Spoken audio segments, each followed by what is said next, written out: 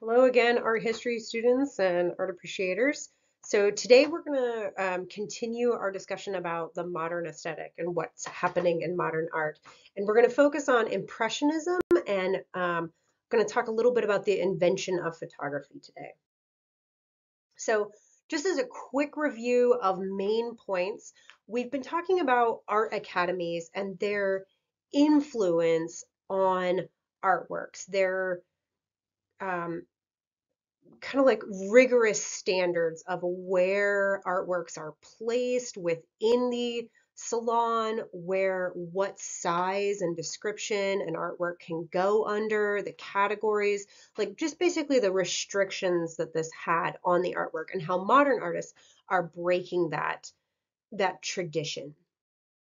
One of those is Gustave Courbet, which we talked about in a previous lecture.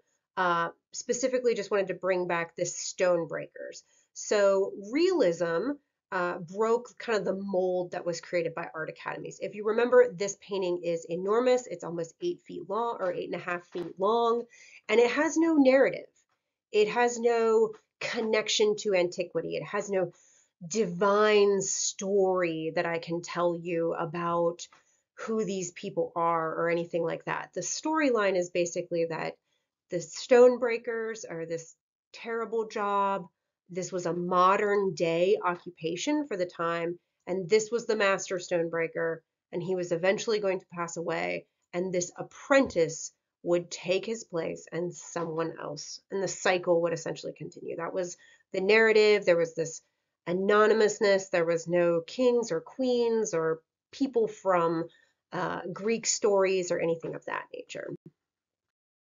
So, with that in mind, I just wanted to take a farther reach back in history, just as a quick review. If you remember the early Italian Renaissance, this is the birth of Venus from the early Italian Renaissance, and then from the Venetian Renaissance, this is Titian's Pastoral Concert, right? So if you just kind of like, just to jog your memory just a little bit, one is the depiction of um, a goddess from antiquity that during the Renaissance, this was no longer worshipped. It's not like when this painting was created, no one was worshiping Venus. It was this trying to reconnect with the past.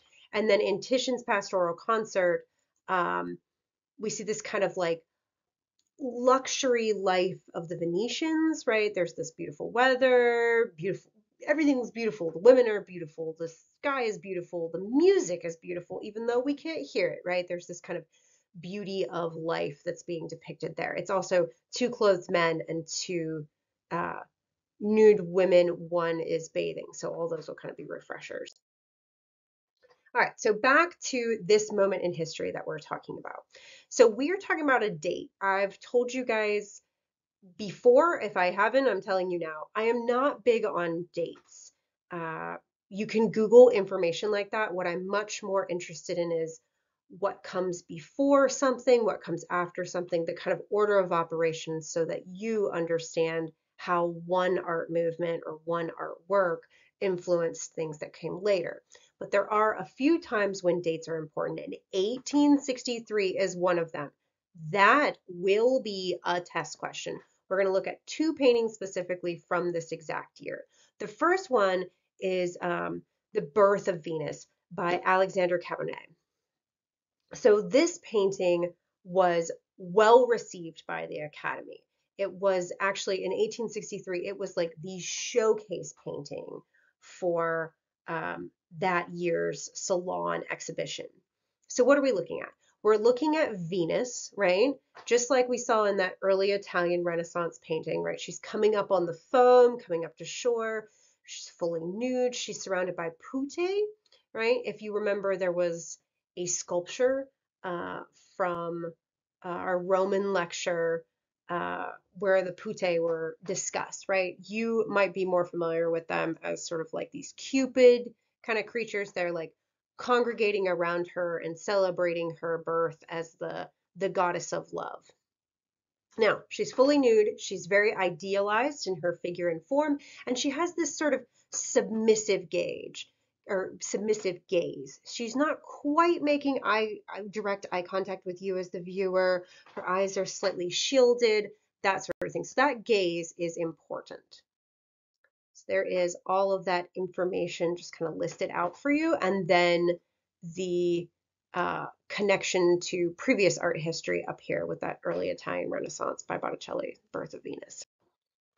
So now we're talking about when realism becomes modern art, right? So we're going to come back to the painting we were just talking about in a moment. So realism changed this idea that the academies had established. The academies had to establish all of these rules about artwork. And those were really kind of being pushed aside by realism. And fresh ideas about what art is about is kind of the main goal of this lecture. There's this tendency away from the narrative. There's this experimentation with what we're seeing and how we're seeing, and is what we're seeing connected to reality? Does it have to look like reality? Those kind of questions are what artists are looking at. So this is Edward Manet's Luncheon on the Grass, right? So there is a French term for this painting here. I'm not going to butcher it. I'm not going to pretend like I can say that with confidence, but we're just going to refer to it as Luncheon on the Grass. It is also from the year 1863. Now, the previous painting that we looked at, which was The Birth of Venus, was the showcase painting in the salon and the exhibitions at that year, 1863. Now, there were a lot of paintings that were rejected, so many paintings that were rejected. There was enough for all the artists who had been rejected to gather their works together and say, okay, let's put on another show, a show called the Salon of the Refused. And it's basically going to be all the paintings that don't get into the show. And we're going to showcase them together, right? And this was very much so a kind of underground stick it to the man kind of thing, like very much so a thumb in the eye of the academies. And this was one of the paintings that was in there. The Salon of the Refused eventually, because it continued over time, became more popular than the exhibitions, which was ultimately the goal of the artists. So let's break down this painting and kind of what we're seeing. So we're seeing, like, just right off the bat, we're seeing two women and two men, fully clothed men, bathing and nude women. Now, when we compared the previous painting, the woman in the foreground had this very submissive view, right? So the Birth of Venus, the woman had a very submissive view. She wasn't quite making direct eye contact with you as the viewer. This lady is, right? This lady in the foreground is looking right at you, right at your eyes. Now, she's not a goddess. She's not idealized in her form or figure, right? And she's also a modern woman. And how we know that is by her modern clothes and her straw hat that are here on the ground next to her. So she's not a figure from some Greek myth or something like that. She's a regular lady who is existing today. Same way with these gentlemen. They have regular attire on for the time period, right? Now, artists are also experimenting at this time with what you're seeing, right? So we have this illusion of a narrative, right? With this, there's all these characters in here, but there doesn't seem to be, we're not able to put together a narrative. This person isn't familiar. There's no iconography identifying this man as this character from history or this man. They're kind of these anonymous people. And then in the idea of what we're seeing is, let's look at this lady in the background. Look how big she is, right? Think about the distance between the characters in the foreground and then the river that exists in the background. Look at that boat. Presumably, all four of these people arrived on that boat. If that lady were to step out of the water and walk forward towards the rest of the characters, she would be huge. She'd be twice their size, right? So is this a mistake? Is Edward Manet just like, oh, I made a mistake? No, these are very intentional things that he is putting forward, right? Very intentional reasons. He's experimenting with how we see, why we see, what's important. For so long, artists have been told by the Academy, This is what's important. This is what you must do. This is how you must do it, right? So now artists are finally, because of realism, which is not over at this point in time, but has broken that mold, right? And artists are not having to tell or having to follow those strict rules. Artists are really starting to break and experiment with that. So here's the big information about Luncheon on the Grass. 1863, remember that date, shown at the Salon of the Refused, right? And then this painting, technically from a later art history perspective, marks the beginning of modern art. But I want you to understand it's not like at the time that it was shown in the Salon of the Refused, it's not like people were standing there going, okay, we're in the modern art movement now, right? That's something that later art historians reflecting back have denoted this as the beginning of modern art, this painting specifically. Okay, so here are those two side by side, both of them 1863. There might be a test question about comparing and contrasting them. There might be, so I'm just kind of throwing out possibilities. What do they have in common? What are they different? That kind of stuff. You review that info. All right, moving on. I really like to show this painting, which is from 2004, 2006. It's a history of art timeline. So I want to just point out a couple things. You can note that starting out here, right, which is, we talked about art history going farther back than this. We've talked about art history from other places, but note how all of these have little arrows, like they're pointing forward, right? The Gothic moment moved into the Northern Renaissance. The Northern Renaissance moved into Baroque. Baroque moved into Rococo and Neoclassicism. Neoclassicism moved into Romanticism, which is this kind of orange square here. I'm going to circle it a couple times, and that's difficult to see. And that's the last one that's an arrow, right? And then also, if we look at the dates up here, we kind of go chronologically on this orange line, and then right here between 1800 and 1900, about the halfway mark, the color changes, right? So there's all the art before 1863, and then after 1863, something is happening, right? There is this explosion that is happening. So we are talking about that moment in time, right when everything is starting to change, and things are going to get hectic, I guess I'll say, as we move into the future. So just a little bit of a precursor, just a little bit of, I want to try to emphasize how important this moment is in art history. And I think this painting, which is, I mean, not super contemporary, 2004, 2006, but still from our time frame, you know, clearly emphasizes that moment as a change in history. Okay, so what else is happening around this time that could influence and be part of the context of why so much is changing in art history? So it's got a lot to do with societal changes. There are major inventions, industrial revolution inventions happening, railways, steamships, urban development, commodities are being mass manufactured, stuff like that. There's this expanding middle class, which means that there's no longer this clear hierarchy. Especially remember when we talked about the Rococo period, there was this clarity of people with money and wealth, right? The aristocracy, and then everybody else was super poor down here. That is starting to kind of equalize out as there is this, don't get me wrong, there's still super rich people and still super poor people, but there's this majority of people becoming part of the middle class. World War I breaks out, which is also going to lead to advancements in technology. Also, anytime there's war, it's one of those dips in prosperity, which we've kind of talked about a couple times in this class, that kind of rise and that prosperity and art and how those things are aligned often, and declines in prosperity kind of get perspective for what is to come next.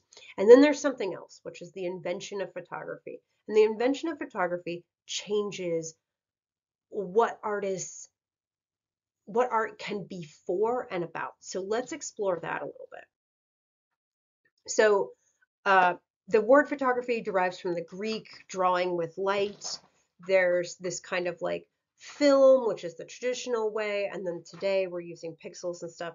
So the big thing I want to drive home is how the mechanics of the camera are not that different than the mechanics of the human eye. Let's look at a slide about that.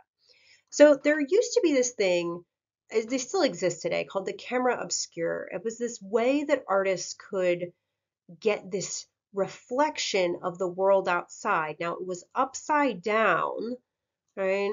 But it basically was putting a canvas in a dark room with a lens, like a curved lens, right? That had to be that oval shape. And things on the outside would reflect in. There would be this reflection that was created on the canvas. Now, this is actually pretty much how your eyeball works. This is not a biology class. I don't want to spend too much time on this, but your eye reflects light in and then it's upside down. And then our brains flip it back around, right? So technically what we see is we see everything upside down, but our brains are built for that. So it flips everything back around for us. So the camera works very similarly. All right. So let's talk about how some artists use this. So the camera is invented, and at first it's definitely a rich man's toy, right? I don't want to say, but like it's a kind of a it's a toy for the aristocracy. It's not in the hands of individuals. It's not any kind of art thing. It's just this new technology that is fun and exciting and changing everything. But artists know that it is changing what they kind of can be for and about. So this gentleman, Oscar Gustave, uh, creates this artwork called The Two Ways of Life. So he is looking at Renaissance paintings and influenced by Renaissance artwork when he creates this. But how he creates it is by taking negatives. So he took a whole bunch of pictures of people and places, and then essentially, this is like the earliest form of Photoshop. He cut them all out and then arranged them together and then took another picture from all of those negatives. So you'd have to look closely, but these figures were never in the same place at the same time together. Even though it's a photograph, it's not a real image. It was these, we'll just take these two characters in the foreground. They were never standing in the same room at the same time in those same positions, right? It's because the artist did this very, like I said, early version of Photoshop. To us today, considering how much technology has evolved, we're like, okay, we get it. But for the time, this was revolutionary because there was this idea that like photographs were real and this was kind of like something that was not real. And what the artist's intention was to say that photography can be an art form. That was what his goal was. So there's this separate, okay, he made 30 separate negatives there. I knew that number was there, and then arranged them as puzzle pieces. So it's this composition. He's using his artistic composition skills, but with this new technology. So it was it was revolutionary for the time. All right. Another artist who was really thinking about what photography could be about was Thomas Atkins. So he was also a teacher in the Americas here during this time and really thought about what photography could capture and what it could be like, as art had never been able to capture action, right? It had always tried to. Remember how we talked about the narrative of artwork and we talked about things like the linear method of describing an artwork and how you read it like a story? A lot of this class has been story time with Lacey. So he's really interested in motion and action. Even though there's no narrative to this, he's interested in that depiction of motion. Remember, like photography was just invented. Video and film and computer and all this kind of stuff. If you can imagine life without those things, try to empathize with the people of the time that they had never seen anything like this YouTube PowerPoint video that you're looking at right now. All right. So I just want to take a sidestep and talk about how photography really changed a lot of things outside of the art world.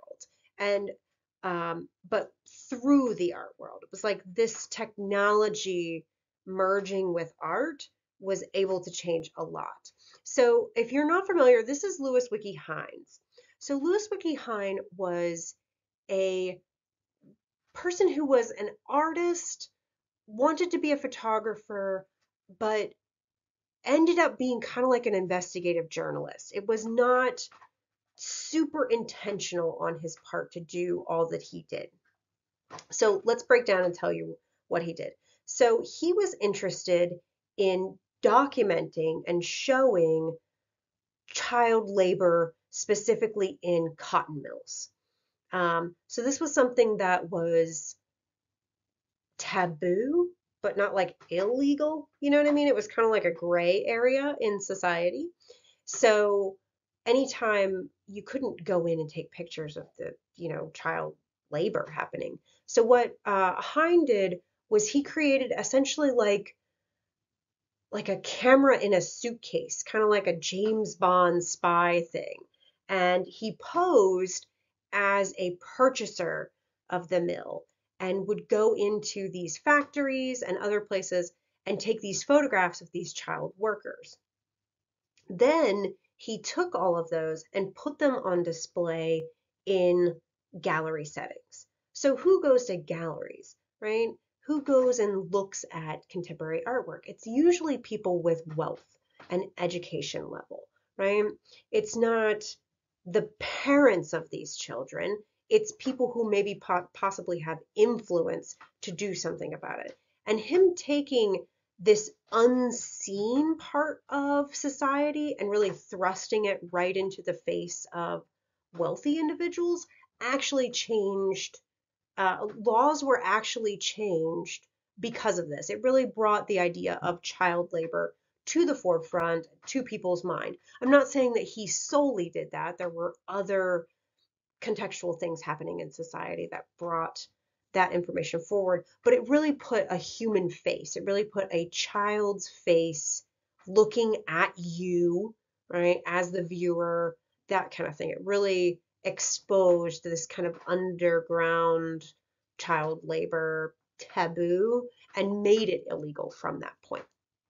So that's kind of a little side thing about art or about photography. All right. So let's back to painting and photography as kind of these two things. So I have two artworks set up here that we're going to compare and contrast for a moment. So the first one is a photograph of Abraham Lincoln and his son Thomas, who was called Tad. That's this one on this side. And on this side, we have interior with portraits, a painting of two children getting their portrait taken. So on this side of the canvas, you can see there's this gentleman. He's kind of bent over. He has this fabric thing over his head. Old cameras, there was like a lot going on with old cameras. You had to stay really, really still. That's one of the reasons why, um, uh, Abraham Lincoln, in all of the photographs of him, he's always like really still and stoic. That's because you had to pause. You couldn't move. You couldn't just take a picture. You had to sit there. So these are both from the same year, from 1865, right? Bam, bam. So what's the difference between these, right? So there's a lot of differences and there's a lot of similarities. Let's talk about this paint or the photograph first of Abraham Lincoln and his son. So this is a moment that happened in time that is captured. This was a real moment. At one point in time in 1865, Abraham Lincoln sat at that table and his son stood across the table from him. Sad story, not long after this, Abraham Lincoln's son Tad passed away of like a child fever. And this was devastating for Abraham Lincoln and his wife. It was not a positive time. He was in the White House. He was the president at the time when his son passed away.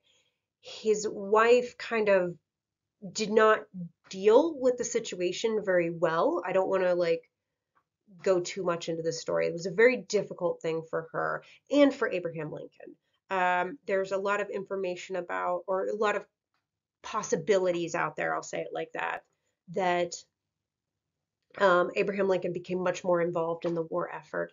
He basically drowned himself in, kind of drowned himself in work to not deal with the death of his son, right? But this moment did happen. At one point in time, these two people were alive at the same time, living and breathing, and had their photograph taken.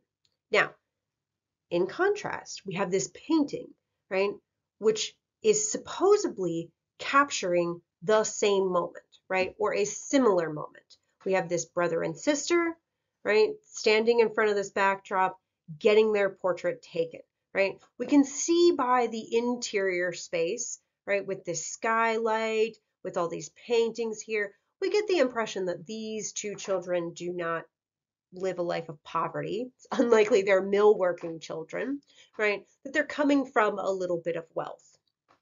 And it was, you know, regular poor people weren't the ones initially who were getting their portraits taken.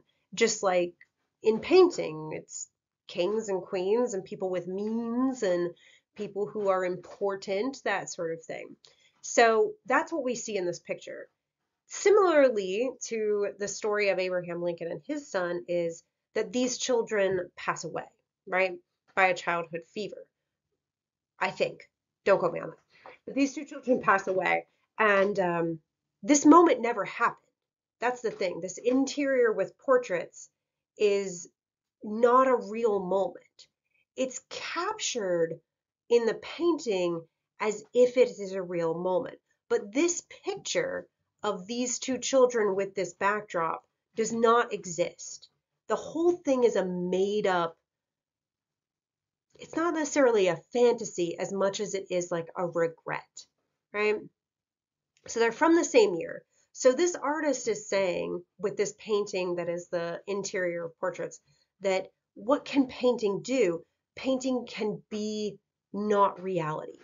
If the picture of Abraham Lincoln and his son is reality, it did happen, it was a moment, and that moment was captured and frozen, this is a moment that didn't happen, right? Even though it looks and feels like it is a documentation of a moment that happened, it's not, right? So there's kind of one of the ways that photography is changing or influencing how people are thinking about painting, how artists at the time are thinking about painting and art as a larger context, but we're kind of focusing on painting at this moment. So I want you guys to keep this comparison in your minds as we move forward. Now we're going to talk about Impressionism. So Impressionism is a rejection of the academic tradition. Everything that we're talking about right now is usually pretty much like a rejection of the salons and the academies and all kinds of that stuff. So Impressionists choose to paint everyday life. They often paint outdoors. They're very quick paintings. The Impressionists are, one of the things they're rebelling against is this academic tradition that a painting must take months and be this like super photograph-like depiction, right? Because we have photographs now. You have to kind of keep that in the back of your mind. They're also, these kind of quick brush strokes are one of the things that are iconic of Impressionism, and they're depictions of light specifically. So let's look at that a little bit more. So this is the first Impressionist painting. It's where the term comes from. This is Claude Monet's Impression Sunrise.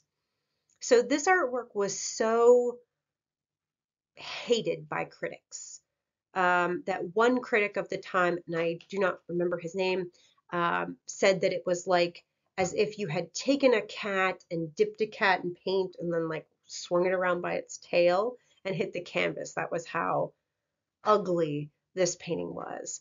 And it's called Impression Sunrise, and it's where the term impressionist comes from. So the artist who loved this painting and wanted to paint in this style and wanted to emulate this painting, and Claude Monet himself said, okay, that's who we are. It's one of those moments in history where a group will kind of take what was said negatively against them and turn it on themselves and wear it kind of as a badge of honor. So this is Impression Sunrise. What are we looking at? We're looking at quick brush strokes, right? We're looking at early morning, dawn, the reflection of the water, right? Or the reflection of the sun on the water and kind of the mist that comes in this harbor area as there are a few boats maybe going out, probably going out and not coming in this early morning. So let's look at kind of other examples to clarify what the Impressionists are interested in.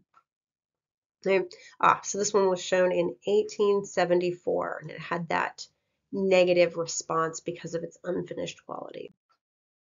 So this is Monet's other work, or some of his other work, which is the Haystack series. So I have them all here on this one image together, rather than showing you 10 slides. So what are we looking at with all of these haystacks?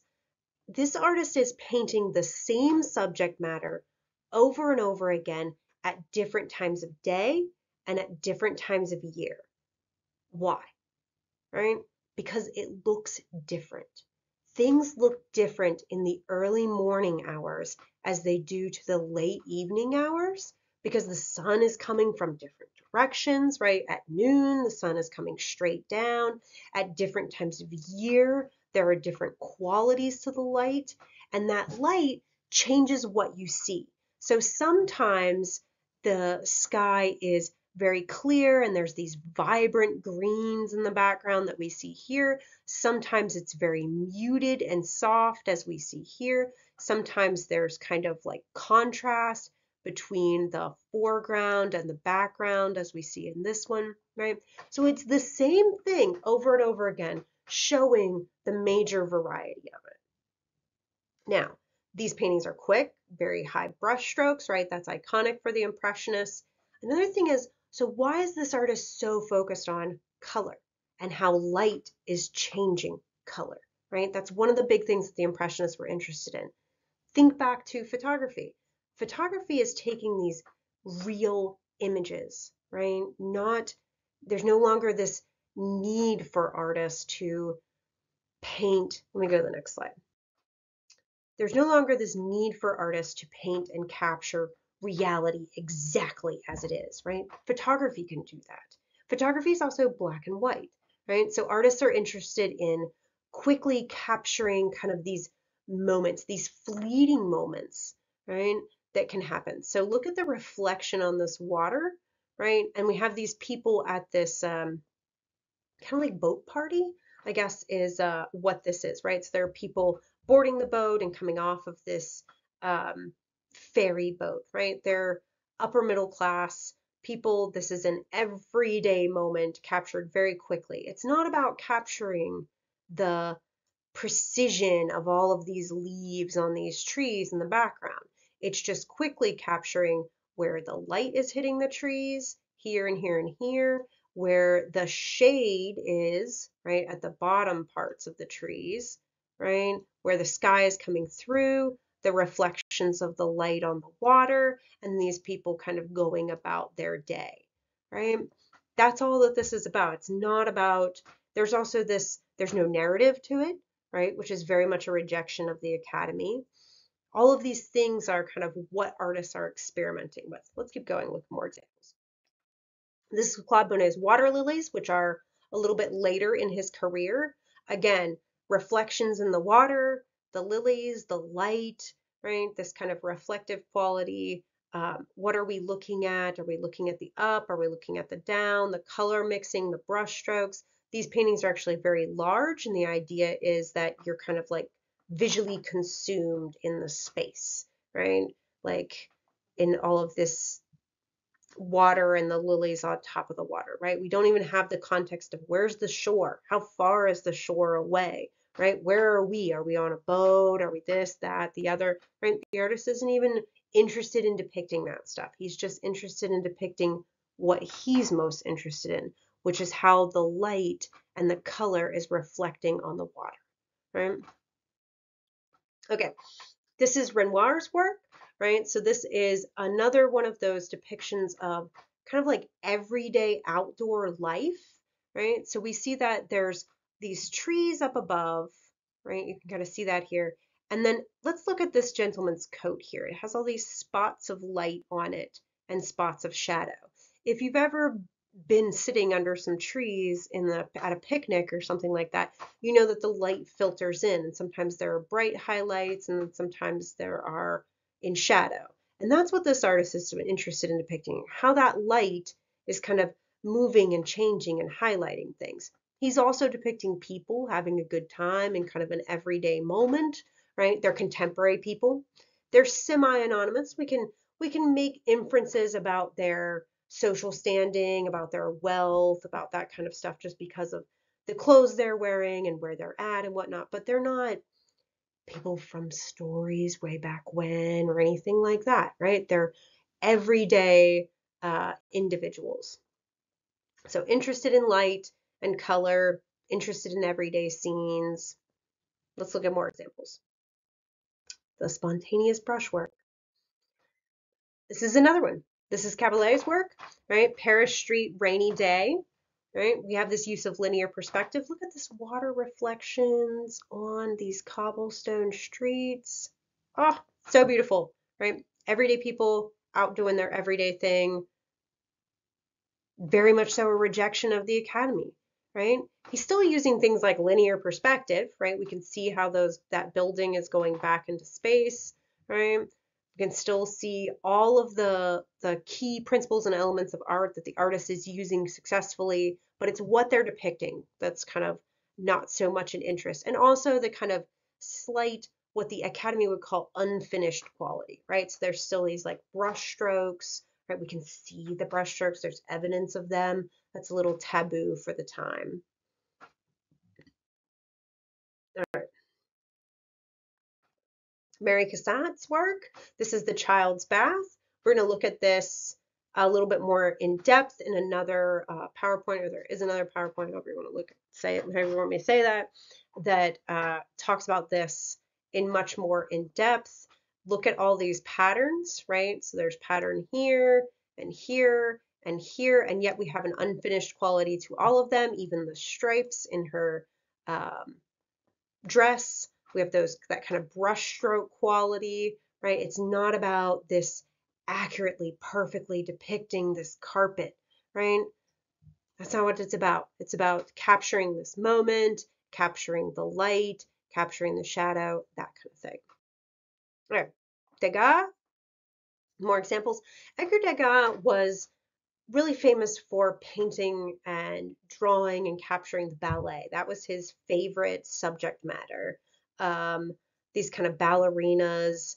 Think about it. There's lots of light, right? And it's very like specific theatrical light usually in productions like that.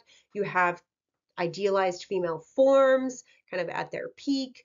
And then also there's often color that's accentuated and exaggerated, right? Blue tutus and pink tutus are usually not colors that you see outdoors in nature, right? So it has all the elements that artists are interested in at the time. Um, and that's one of the reasons why he was drawn to this area, or to keep depicting these ballerinas. So Degas was also a sculptor. He would sculpt wax figures of ballerinas so that he could spend a little bit more time drawing them in detail. These were not something that he created as his work. They were like a tool that he was creating for his work. So when he passed away, there were all these wax sculptures that he had created. He had never shown them in any sort of exhibition. He'd never done anything with them. He made them specifically like kind of in the same way that Leonardo da Vinci was interested in dissecting bodies so that he could learn more about them. He was sculpting them so that he could think about the thicknesses and kind of like get that muscle memory to his hands. And after he passed away, then they were all cast in bronze. So that's kind of an interesting thing. And then they were there. This sculpture is one of his most famous artworks, and it was never something that he expected anyone to see, nor did he ever try to get it cast in bronze. So lost wax bronze casting method, something that we talked about earlier in the semester. All right, moving on. So next we're going to talk about, this is an artist, Seurat's work. George Seurat took this idea of how color is affected by light to kind of the next level, and really thought about how color is affected by the colors that are next to it. So we're looking at this painting of the circus, but let's look at a detail of it. If you look at it more detailed, it is not any brushstrokes other than just tiny little dots of color. And those dots of color, when placed next to other dots of color, change. So let's take this lady's leg, for example, right? Or this dress area. So we have the shadow here, kind of have a line that we can draw here, right? So there is the same orangey yellow color above that line and below that line on her leg. But because he's putting white next to it below, or lighter yellow, and then sort of darker yellows or kind of like slightly browns, we get the impression that there are two separate colors. And this has to do with something called optical mixing. Optical mixing is essentially how pixels work, right? Pixels, any image that you see online digitally is created with pixels, and there are so many of them, and they're so small and close together that our eyes visually blur them. This is like cut off at the bottom of the screen, but this is actually just red dots and blue dots together, but we see it as a purple area. So that is optical mixing, right? That is what this artist is most interested in. And this comes from what is known, or comes to be what is known as pointillism. And it's the use of small dots paired together to make a larger artwork. And this relates back to what Manet was doing with his, or what Monet was doing with the haystacks, right? All of those haystacks interested in times of day and different lightings and all of those kind of interesting features. This artist is interested in the same thing. Okay, key terms and ideas. So the Impressionism comes after realism. It's following the breaking of the academic traditions that the Salon and the academies established. It is about modern life of the time. It's not about some story. I have no stories to tell you about Greek and Roman mythology and who the characters are and iconography, because that's not what Impressionism was about. It explores how we see and what we see, and the invention of the camera influenced Impressionism. There are a few key terms. Remember the date 1863. It will 100% be on the test. And if you have any questions, don't hesitate to email me, and I will talk to you guys in the future.